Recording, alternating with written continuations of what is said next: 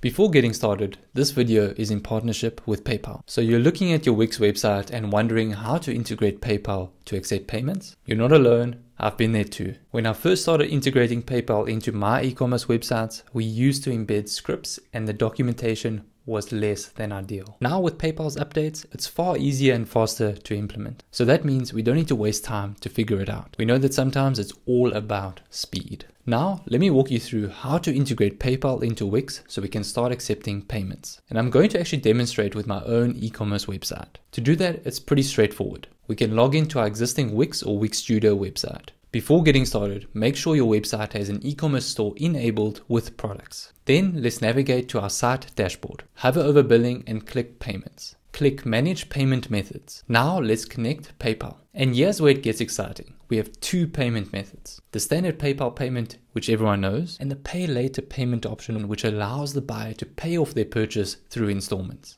Now let's click connect. Let's click next. We read and accept PayPal's terms and conditions, then click agree and connect. And there we have it. PayPal is now integrated into our Wix website, and we did it before our coffee even gets cold. We just need to head back to our Wix website and click start PayPal review, which could take a few days.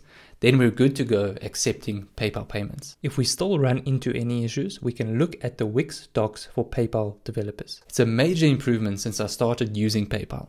And if we need help, their support is better too. Let me know if you have any questions. For more resources, check the link in the video caption.